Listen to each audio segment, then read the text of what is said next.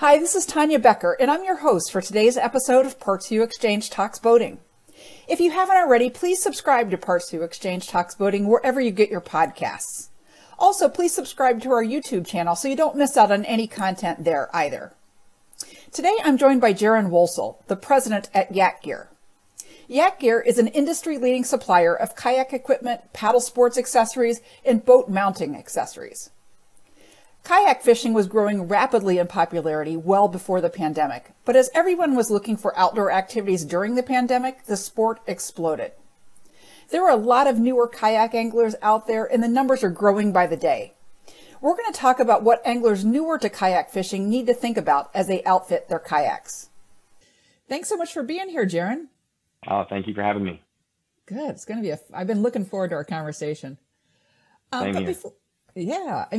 Before we start really talking about outfitting kayaks, I wanted to get your take on the growing popularity of kayak fishing. Why do you think the sport is growing so rapidly? I think it's several factors. I mean, one, it's easy to get into, way easier than, say, a boat, even though you can make your kayak about as complex as a powerboat can potentially be. It's a very intimate thing. You've taken the boat, you've put it in, you're paddling, it's under your own power or pedaling. So, I mean, regardless, it's under your own power. And you get to go to some places that powerboats just necessarily can't get to. So I think that's probably your main factors. And just cost. You're not in 30 grand, you're not in 60 grand. Even though you can rig boats up to probably over $10,000, despite the fact, but in a general sense, it's a very cost-effective way of getting to go fishing and not just having to beat the bank. Yeah, that makes complete sense. So, all right, so let's talk about, the core of what we're here to talk about today. What are the basic areas folks need to think about as they're outfitting their kayak for the newer kayak angler? Sure. First off, kind of, what are you fishing for? What is going to be your target species? Because that can determine types of rod holders. That can determine, do you want to power your craft or not? What kind of, that's generally is what you're looking for. The other things is with these kayaks come with mounting tracks all over it and different mounting surfaces. Where are you going to position your items? The tracks make it really easy as far as, moving things back, where back in the day everything was hard mount. You need to know exactly where those things are going to go before you even place them. And that can be hard to do before you even hit the water. Tracks allow you a little bit more flexibility in that regard. So you can get in the craft, you can put your various mounts on those tracks, and you can slide them forward, back, wherever you need them, depending on what you're wanting to do. But those would be my two things, is understand what we need basically to fish for what you're fishing for. And then determine, also think of what are you fishing for? Right. Exactly. So there's some just core things you need, like a paddle, right? I would imagine there's a lot of different options there. Is that true? That is true. And, paddles nowadays, it's more commonplace to even see with fishing vessels that you're going to have pedal drive. That allows the angler to free up their hands. But as far as paddle craft go, there's a lot, in my opinion. That's probably, for paddle boats, that's the most important piece of equipment you can potentially buy. And the factors that you want to take into consideration is, one, the width of your boat. You also want to take into consideration how tall you are. And then nowadays, with how seats have changed in craft so much, these are elevated seats. So back in the day when you were sitting down pretty much at water level, hips even with the surface of the water, you get away with a shorter paddle. Nowadays, now that you've elevated, that goes into consideration as well. So those are probably the three top things to think about when you're considering a paddle. The other thing that you want to look at is, what is the paddle constructed of? I always tell people, get the lightest weight paddle you can afford. That, like if you were going off-roading in a vehicle, tires are probably your most important piece of equipment to go along with that. So you want to get the most comprehensive tire for what you're going to drive through that you can afford. Paddle is the same thing. It's what makes your boat go other than you. And you can go down a slippery slope with paddles. You can go paddle shape because you've got various ones that, determine how you're going to paddle. For me, when I used to go out aggressively and do this kind of fishing, I had what you consider a high angle paddle, and it moved maximum amount of water. It required a more aggressive stroke. The other shape is you're going to have is touring paddles, and that's a little bit easier going on the paddler. The blade isn't as broad, so it's not pushing as much water, a little bit more leisurely fashion. And you can get away with a lot lower paddle stroke, like a lower angle paddle stroke. But I always recommend carbon. If you can find a carbon fiber paddle, be that whether it's just the shaft is carbon fiber, or the full paddle itself is constructed of that material. Perfect example is what Werner and Bending Branches crank out on their higher end Spectrum. Okay, gotcha. It's interesting, the shape of the paddle too. That makes a ton of sense, and it might depend upon number one, how far you want to go, right? I mean, I would think a paddle that displaces more water, you would want to get to the point where you could get there a little faster. I mean, if that's at least your goal. Yeah, the only thing to take into consideration there is just wear and tear on yourself. The higher angle paddles, when you've got to get real vertical, scrape the side of the boat almost, you're going to burn some calories and you're going to build up some lactic acid in those muscles for sure. But it does allow you to cover more water. I just probably not as effectively as, say, a low angle touring style blade, which you can still move water with, but it's going to be easier on you, and your longevity throughout the day is going to be a little bit better. Gotcha. Good. So that I think gives some people some ideas to what to think about, when they're selecting a paddle. So some kind of anchoring device is needed, right? I mean, how should people best approach that? Well, it comes back down to just like with the boat. Where are you going to go mostly? I mean, it used to be, again, using my past experience, it used to be just you had one style anchor, and it's just the old school clunky metal style anchors. Yeah. And you can find them in various sizes and shapes for, based off of what you're going to be doing. But nowadays, you throw in more of the complexity. You've got stakeout sticks, which are shallow water anchors that are just a pole. You've got, which is kind of the same concept, but you've got power pole, makes the micro skiff anchor. Those install on the backs of the boat, and just a power anchor that goes down. It all just comes down to where are you going to be. If you're going to be, say, here on the Texas coast, coastal flat, I would recommend a stakeout stick over anything. They store along the side of the boat. You can put them in your paddle holders. They get out of the way. You don't have a big clunky anchor you pull in. It's got mud all in it, and it gets all inside your boat, and then that's another thing you got to clean. But if you are offshore or anything in that regard, you can still use those style anchors. You can use a 1.5 pound, a 3 pound grapnel style anchor. When we fished offshore a long time ago, we would use 2.2 pound Bruce anchors. And that also depends though, like what kind of substrate is at the bottom of the seafloor. We have a lot of mud, so those Bruce anchors work really well. Hard sand, you probably want to use something more like the grapnel style, or potentially even a Danforth style anchor. It's got those two big wings that move independently. Right. Even nowadays, you can use electronics to anchor your boat in a position. You can use anything like those that have spot lock. All of the fish, or what are they called, trolling motors? Yeah. They've got spot lock, and they're all GPS based. So as soon as you hit that lock button, it's going to do a good job of keeping you in that position. But yeah, just like anything else, what are you doing? Where are you fishing, and how deep is that water? Absolutely. And people also use your fishing in a kind of a brushy area, brush grips or something like that to kind of stay in place, right?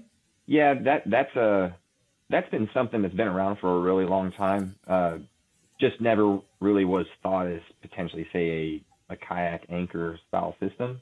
I'm sure there's guys around the country that have, been in canoes or pirogues or anything like that, and they've used them. So it's not unknown, but it's not as widely known as it is now. What I like them for is when I get up into a body of water and I want to be real quiet, other than a stakeout pole, if I don't have one. Say like, I'm on a reservoir and I'm during the spawn and I want to target fish that are up shallow, holding in certain areas. And typically on a shoreline in some of these Texas reservoirs, you've got access to, you got button brush, you've got trees, you've got anything along those lines, and you just clip on and kind of float off and, hold your position while you're looking at those fish and targeting them. But yeah, it's a good option. It's even a good option just to clip it on, cleat it onto your boat, and then, shore yourself and go eat lunch, do whatever you want to do. Right. But yeah. Exactly. And it sounds to me like, the areas that you can reach with kayaks are, much more diverse than with a power boat. So you might want to have a couple of these options in your boat, depending upon, where you end up, right? Absolutely. Yeah. So here's the other area I find interesting is tackle organization. I think this, for people that aren't familiar with kayak fishing, really people use like milk crate style crates, as the basis of the organization system by and large. It just seems kind of funny to me if you're not familiar with this sport, but so it is the kind of the core of the organizational system, kind of a milk crate style thing. What is this like? Yeah, it has been for a really long time. I remember back early when I was working in a kayak shop, you'd have guys come in. There was no centralized, tackle organization device in those days. It was, these guys would come in and literally they're going behind a 7-Eleven, grabbing a milk crate and they're putting it in the back of their boat and they bring it in with them.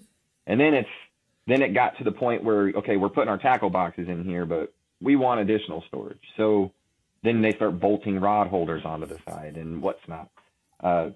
Luckily, we have progressed quite a bit since those days, and there are a lot more options than just, say, the milk crate, which is still prominent for all beginners. Because they don't know what feature set they're looking for in a product. I just need something to put my stuff. I'm not going to bring, just my boxes and throw them in the tank well of a kayak and be done with it. It's a water sport. You're going to get water in that area. It doesn't matter. Yeah. And a lot of them still aren't, waterproof boxes.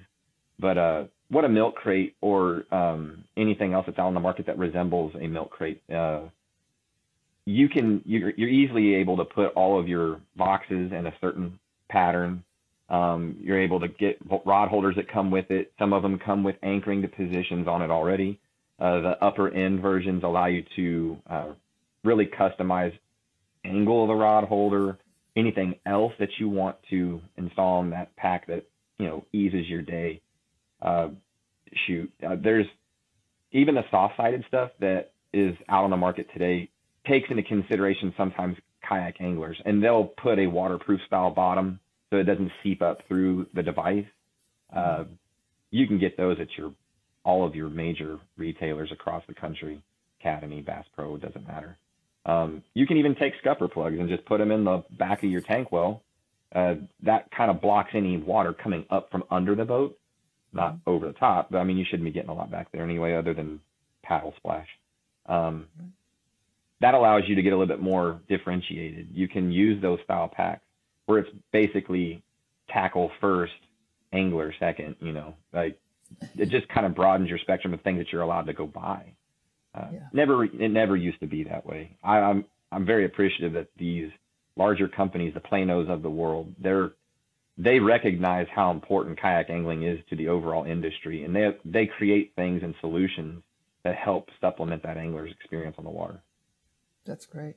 And I know YakGear, I believe you offer 3 different kind of crate kits. That's correct. Right. And what are the differences? They're all kind of milk crate based, it looks kind of like a milk crate, fancy milk crate. Sure. What is the difference, as you move up the to a higher level? Yeah. Well, plain and simple, we offer just the base milk crate. You can buy just the bone stock crate yourself. Allows you to customize whatever you want on it, other than having a preset number of options. When you go up from there in our assortment, we have a starter crate. Starter crate gives you a accessory pouch that bolts onto the side. It's just a mesh pouch, so drains water if it gets in there. Comes with 2 rod holders, or a set of rod holders. I believe it's 2, and that allows you to store your extra rods in the back instead of using the stock bone ones that are on the kayak already. And then when you move up from there, we have a basic crate, which just kind of elaborates on the overall product. And you get 3 rod holders, you get the accessory pouch, you get an anchor, you get 2 rod leashes or gear leashes, however you want to use them. Just gives the angler a little bit more right out of the gate. Gotcha. Cool. They look really super helpful. Yeah, our customers, it's a really easy option when you go to a store and say, hey, I want a milk crate, but I don't want just the crate itself. I want a little bit more customization that helps me on the water. It's just a grab and go solution, and you can grow from there. You don't have to get rid of the crate. You can go and still buy additional accessories from YakGear.com and throw whatever you need on there. It just gives you a starting point. Yeah, no, absolutely. And much easier than trying to rig up old school, all these weird things to like an actual milk crate. Yeah, our company's built with the employees that we're all paddlers. We've been there, we've done that. We just kind of came together. What's a good subset of accessories to give someone who's brand new, wants to go fishing? What do we need to give them to get them started? At least give them not so much a blank slate, but literally a starting point. And that's just been a great program for us. It's been received well. And that just gets our customers to come back and, ask us, hey, what else can I do here? Yeah, absolutely. So the next thing I wanted to talk about is safety. Hopefully people realize that a kayak is a U.S. Coast Guard regulated vessel. I hope people realize that. Right. Just from a I guess, letter of the law standpoint, it is. But the other thing is obviously just core safety. And I think, most of the U.S. Coast Guard regulations are obviously designed with safety in mind. They're not just made up out of thin air.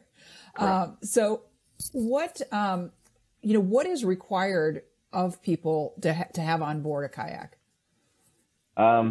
So first off, you've got to have your PFD, number one. And it has to be, in Texas, it has to be either on or within arm's reach and easily acceptable, or easily accessed, excuse me. Yeah. I'm a huge advocate, PFD-wise. It always seems like whenever you're in the sport and you're subscribed to all the various social media pages or any of the outdoor journals, it always seems like there is a story out there that paddlers fell off their boat, they couldn't get back to them, and they've unfortunately become a statistic. It's a bad situation. I'm a huge advocate. It doesn't matter what depth of water you're in, ankle deep. I think you should have your PFD on at all times, regardless. It does not matter. I don't take mine off until I've shored my boat and I've stepped out. That's just me. You can call me, anal retentive if you want, but I've only got one life, so no need to waste it in that kind of regard. So yeah, PFD is required. If you're going to be paddling in low light or no light conditions, you've got to have a safety light. And then if you've got a power craft where you've added a motor to your kayak, you even have to have the red and green navigation lights on the boat. Yeah. So, and like Railblaza has a lot of solutions for that. Some of those powered craft, you can buy a starport, you can put the IPS light in the bow of the boat, and you're covered there. We also have a solution from Railblaza that is the visibility kit. It's up on a pole. It comes up 3 feet off the deck of the boat, and they're all they're screwed sections. There's 3 sections, so you can collapse it all down. But that, by Coast Guard regulations, it needs to be able to be seen 2 nautical miles, and it's just a white light. So they require that. You have to have a safety whistle, a signaling device. It's either that be a whistle itself, or it can be, if I'm not mistaken, it can be a flare. Don't quote me on that. But something to signal to other craft that, hey, I'm here, or hey, I need help. Those are the 3 main things that you have to have. Yes. Yeah. We've done some content, and I can link it in the show notes for people. The Coast Guard regulated, lighting devices, flares. There are some electronic flares that are U.S. Coast Guard approved, but they have to be very specific. So I can link that information for people. Well, the other piece of equipment that's not necessarily demanded by the Coast Guard, but I think it's absolutely important to have, is just a safety, a first aid kit. Yeah. Keep it on you, especially if you're a fisherman. You get embedded with a hook or something happens, whatever. Here in Texas, it comes down to, even if you step out of your kayak in the shallows, you could be stepping on oyster reef, you could be doing something like that, and that's going to impact, slicing your feet up. But if you don't have anything to clean it out with, you're running your risk of all sorts of different problems. You mean flesh-eating bacteria, just general infection, all of that. So when I fished, I kept a safety kit on me at all times, first aid, and also kept diluted bleach water to help disinfect. Oh, that makes sense. Yeah. So yeah. I wouldn't recommend pouring bleach on an open wound, but yeah, if you dilute it. I was like, yeah. If you dilute it though, it does kill more. It's better than nothing, and it's gonna kill the majority of the infection before anything. It's just a pre-treatment. Yeah. Yeah. I maybe a little bit more comfortable to people than bleach. I love to fish, but I also do a lot of trail running and hiking. And I never like you. I don't go anywhere without anywhere on the trail, I don't go without a first aid kit, because you fall, whatever. In new skin, that's like a little you can get a little travel size, spray, to spray on a open wound to protect it and disinfect it until you can get back to absolutely civilization. And the beauty about a first aid kit is you can tailor it to your needs. You can get about as simplistic one as you need for under $10. Just throw it in a dry bag or somewhere that it's accessible on the boat that you can get it in fairly quick manner, and you can go all the way up and get crazy with what you want. Yeah, exactly. I usually hand assemble a first aid kit, just put different things in a little. You can throw it in your tackle organization. That's you can right. do that. That's right. Absolutely. So there's also some decisions to be made around, just like kind of your fishing setup, right? Obviously rod holders. I think people need to think about fish handling devices a little bit differently than you think about them on a power boat, because you're tippy on a kayak, right? You kind of need things that are. It can be, absolutely. So, what should people be thinking about on this front? Well, it's been around for quite a while, tried and true. They're a little expensive, but you can get Boga grips. That's something that started over in Florida. It's stainless, a little overkill for, say inland fishing for bass or whatnot. But number one, a net. Get a net, especially if you're using any lures that have treble hooks or whatnot. Not saying that you can't get stuck with a singular hook, but when you got a moving boat, a moving angler, and a moving fish, and you're trying to secure it with your hands, a net's a little bit easier. You can straddle your legs out to the side of the boat and just kind of drop the net with the fish in it right in front of you, and use your pliers and work from there. Net for sure. There's other devices out there like Fish Grip, by the Fish Grip. That's the company name. You can find those at all your major retailers too, and in various forms. A slew of companies create something just like the original. So you can find them at Walmart, you can find them at specialty shops. They're cheap. The beauty about them is it secures the fish on their jaw It doesn't tear a hole through like some of the metal devices do, or shouldn't most of the time, depending on where you pinch them. But that allows you to secure the fish, keep your hand away from the lure, and to still allow you to pull out the hook wherever you need to. And on top of that, if you ever drop them overboard for one, like at least the fish grip, they float. So you're not going to lose your piece of equipment, or shouldn't lose your piece of equipment, or make it easy to go and retrieve. I mean, you can. There's some hokey devices out there too. You can get gloves with rubber palms on them. I don't really use that because I find the hooks get stuck in the material. But yeah, I would say if you're seriously considering securing your fish, net a fish grip device of some type, use those two pieces, and it'll help you eliminate any hooking or reduce. Yeah, got you. And I mean, people are just like power boats or any other kind of vessel these days. I mean, people are tricking out kayaks with, all kinds of with varying levels of electronics, yeah. Right? Yeah.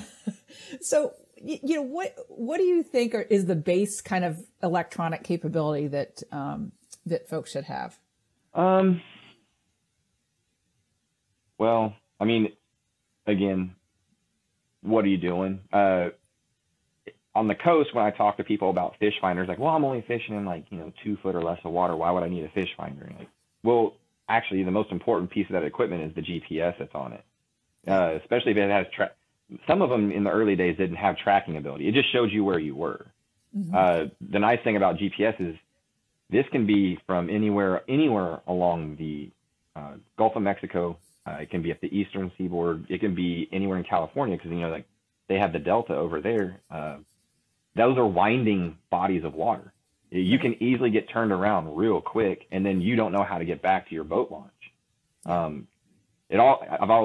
My wife is the exact same way. It's always easy to get to where you're going because you're not worried about it. You're still fresh. Yeah, you're just But then before you know it, you could be 2, 3, 5, 7 miles away from where you launched, and you could be. The last thing you want to do is waste energy and time on trying to recreate your steps if you don't have a GPS. So on those smaller units that, you can buy starter units, I think for like $99 at most of your sporting goods retailers. That's right. If you've got basic GPS on there, that takes all the guesswork out. You can just go to where you're going, use the tracking on it, and then retrace your steps all the way back home. Yeah. So I would think that's a basic piece of equipment. Now, as you go up from there, where you're going to see most of it prevalent is bass fishing for sure. These guys are highly detailed in what they're looking for. So be it just 2D sonar going down, all the way out to down scan, side scan, looking for structure. And then nowadays you're seeing it grow exponentially is actually the live scope. So it's a transducer that can either look out or down, and you can literally see the fish swimming in the structure. Right. So the other things are trolling motors are getting huge. It used to be nothing to just bolt on a simple trolling motor and go, but nowadays I'm going to use this as my main source of propulsion, or I'm going to supplement me pedaling to the place. And then I'll put on a bow mount trolling motor, just like the deck of a bass boat. And I can spot lock. I can pre-program my course to run a certain stretch of structure or shoreline. It's gotten extremely complicated. I know several of my friends that do fish competitively. They probably have over $10,000 in electronics wrapped up into their $3,000 boat. Because it just all depends on how in depth that you are within that sport. Some of these guys on the bass circuit, they could probably crush people when you put them in a power boat. That's how good they are, but they choose to fish from a kayak, but they want the same electronics capability. So you'll see them double stack fish finders. One's 2D sonar or GPS. The other one is their live scope. It's getting pretty complex, not to mention the fact that you're in a lot of those tournament series, they allow motor propulsion. So you'll get specific trolling motors that are mounted to the rear of the boat to propel them to where they're going, which increases their range. Whereas they used to only go 4 to 5 miles out. Now they're going 9, 11, 15 miles away from launch position, and then they can make it way back. That's right. Good. Interesting. So the other kind of final like basics category that I would, I think people need to think about is storage and transportation. How are people going to be transporting the thing? I mean, what are some of the options and things to think about there? That's going to come down to really what kind of boat you have. Right. Nowadays, the most common size on the market is 12 feet and probably somewhere between 33 and 36 inches wide. That's a big craft. And typically the weights follow with those dimensions. Yeah, it's a 12-foot boat, but when you've got the seat and all the other components that go along with it, you're talking a boat that's in excess of 100 pounds. In the past, these boats were much lighter, longer. You could get, like when you go home, you could easily put them on your wall and say a J-style rack or just a kayak rack in general. Nowadays, that's not possible. With the weight of those boats, it'll compress down on those and it can deform the boat. So you kind of got to keep that in mind. For home storage for the larger boats, you can get a set of kayak stands. You can make sawhorses. You can actually cut them out and make dips to follow the contour of the bottom of your boat.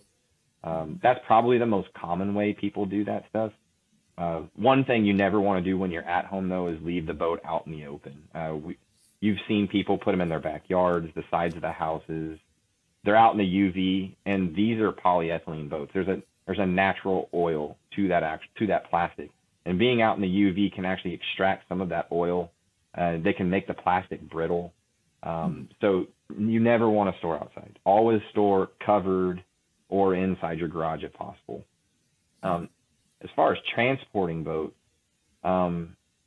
if you've got, say, a sedan or something of that type, there are various companies out there that make roof racks for your vehicles. Yakima and Thule are probably the number 1 and 2 in no order. But they do make, even for the larger boats, they make racks that can come down off the side of the boat. You put it on there, and then it raises it back onto the vehicle and locks. And then you just secure the bow and stern, and you're good to go. The most common place that you'll probably see with kayaks is just a truck bed. That makes it really easy to slide it in and out. It doesn't matter the length of the bed because there's various pieces of equipment that allow you to elongate how much support the boat gets from the cab to the tailgate. Boondocks makes a really good, I can't remember what it's called, but basically what they've done is instead of a 90-degree angle at the back of the rack, they've curved it so that way your departure angle when you're going down certain steep banks or anything like that, even boat launches, it won't scrape and drag. I've had those old 90-degree angle ones before, and they do their job perfectly. But you can bottom them out depending on where you go. But all those racks allow you to do is put the nose of the boat right there on the back of the J and slide it all the way in, and then you just strap it down. You're good to go.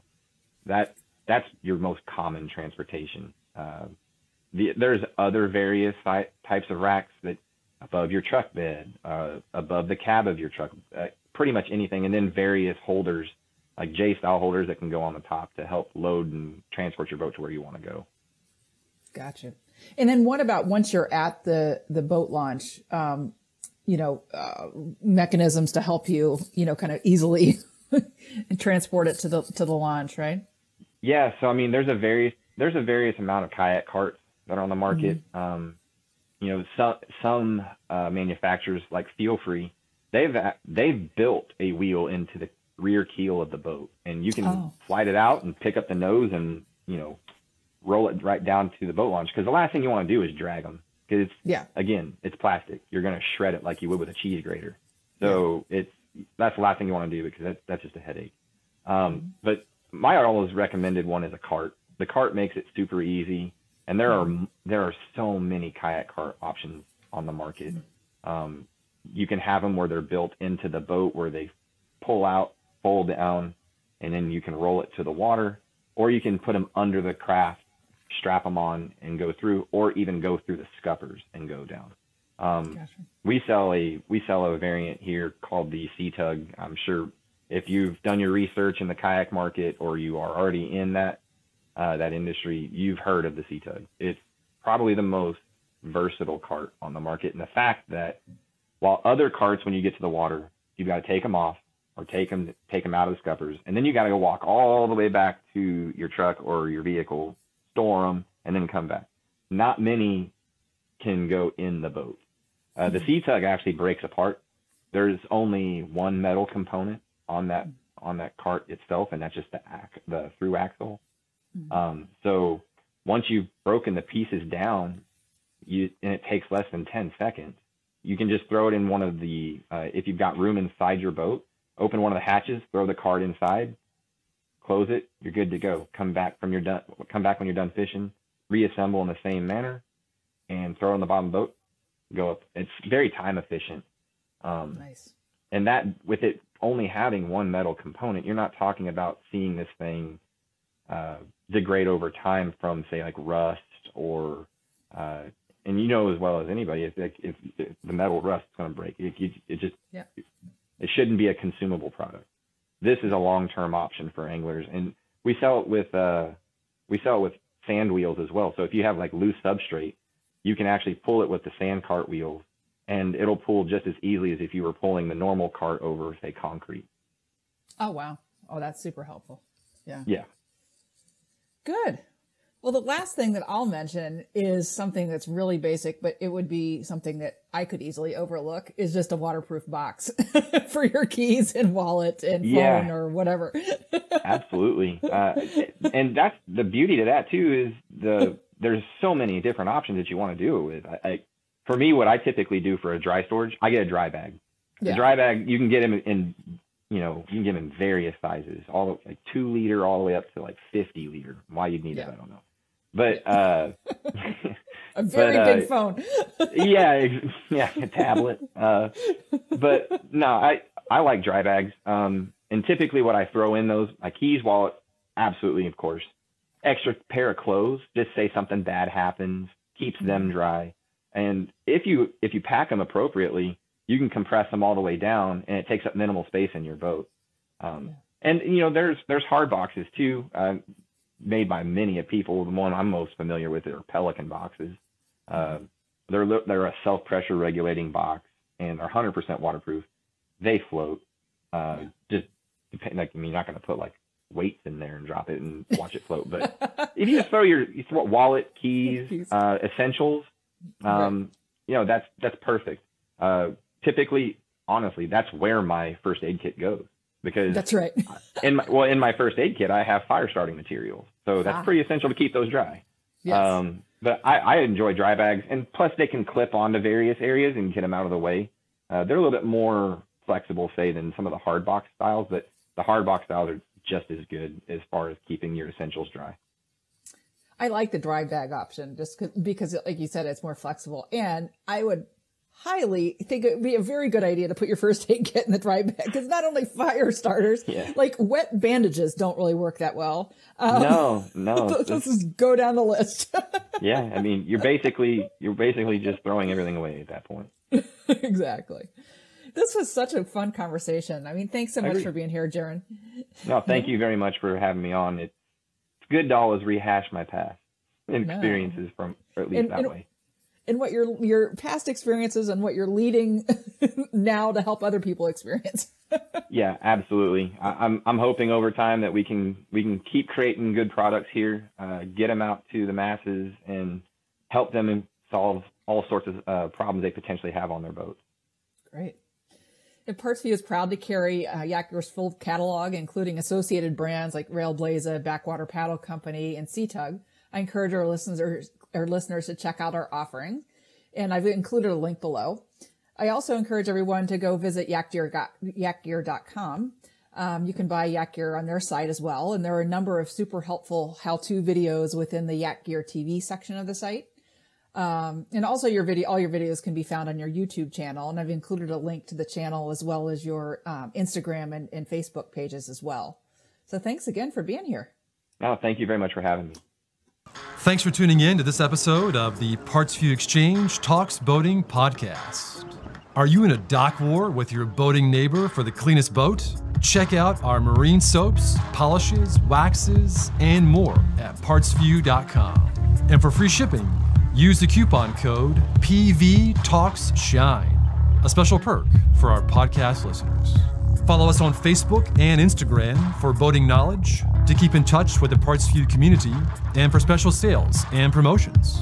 Don't forget to subscribe, rate, and review this podcast, and check out the show notes for the coupon code just mentioned, more information about PartsVu and the products we offer, as well as our boating blog, the PartsVu Xchange. And a big thanks to Mind for performing the original music featured within this podcast.